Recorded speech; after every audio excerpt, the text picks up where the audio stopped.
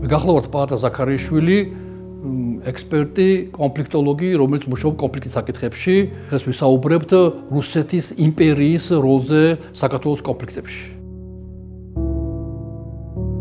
საბჭოთა კავშირის დაშლის კონტექსტში საქართველოს ტერიტორიაზე იყო ორი კონფლიქტი რეალურად. ეს იყო ქართულ-ოსური და ქართულ-აფხაზური. საომარი მოქმედებამდე იყო სერიოზული დაძაბულობა თბილისის, სოხუმის და თბილისის ცხინვალის დონეზე, რასაც ეფექტურად იყენებდა მოსკოვი. მართავდა, манипуляციას ახორციელებდა, იმპერია იყენებდა ქართულ-აფხაზურ და ქართულ-ოსურ გაუცხოებას. სამი მხარის ინტერესებია ჩართული. თბილისის ინტერესები შეინარჩუნოს სახელმწიფოებრიობა და დამოუკიდებლობა, რუსეთის მოსკოვის ინტერესები შეინარჩუნოს იმპერიული გავლენები რეგიონში, კავკასიაში და კერძოდ საქართველოში, ხოლო აფხაზების და ოსების ამოცანა დისტანცირება მოახდინონ თბილისიდან.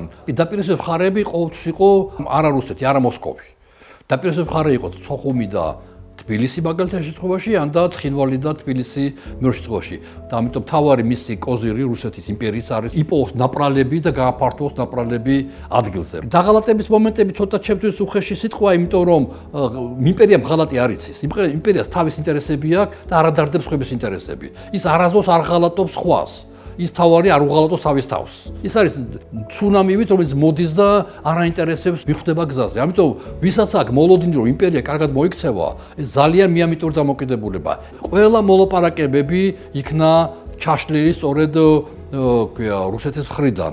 ყველაზე მნიშვნელოვანი მოლაპარაკება იყო ქართულ-აფხაზურ კონტექსტში, ეს იყო 92 წლის 3 სექტემბრის მოსკოვის შეთანხმება, რომელიც სულ მალე ირღვევა ჩრდილოეთ კავკასიელი შეერაღებული ფორმირებები არ ღვევენ ამას და უკვე 3 ოქტომბერს შეტევა გახორციელდება გაგრაში და ჩვენ დაკარგავთ გაგრას. ასევე მნიშვნელოვანი შეთანხმება იყო 93 წლის 27 ივლისი განიარაღებაზე, როცა ქართულ მხარეს გამოყავს მთლიანად ჯარები, მძიმე ტექნიკა აფხაზეთის ტერიტორიიდან და მაშინ როცა გამოყვანილია მძიმე ტექნიკა, უცებ მოულოდნელად იწყება შეტევა სოხუმზე და ჩვენ ვკარგავთ სოხუმს. რუსეთი მუდმივად ჩართული იყო, მაგრამ ყოველთვის ცდილობდა, რომ ვერავის ვერ დაემტკიცებინა, რომ ეს იყო ოფიციალური მხარე და არამედ ყოველწლიურად რომ ყოფილიყო რაღაცა ვითომ და კვაზი რაღაც ძალებით ახერხებდა თითქოს და ჩართულობის განხორციელებას. რუსეთი დღეს ოკუპირებული აქვს საქართველოს ტერიტორიები და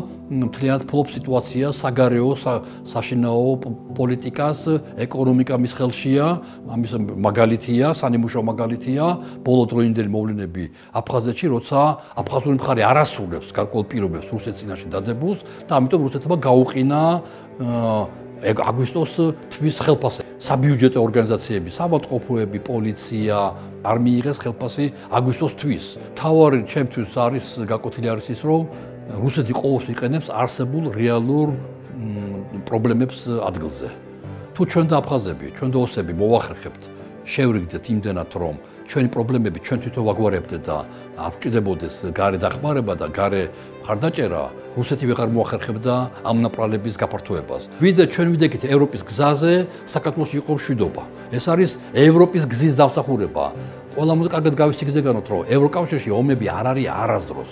როცა დსთ-ში, რომელიც ისტორია უფრო მოკლე არის ვიდრე ევროკავშირის, პერმანენტული ომებია. საქართველო რუსეთი 2008 წელს, აზერბაიჯან-სომხეთის ომი, რომელიც 20 წელს იყო. დღევანდელი რუსეთის აგრესია უკრაინის წინააღმდეგ. სადაც არის რუსეთი, იქ არის სისხლიანი კვალი. იქ მხოლოდ სისხლი იღვრება. ამიტომ მშვიდობა არის ევროპა.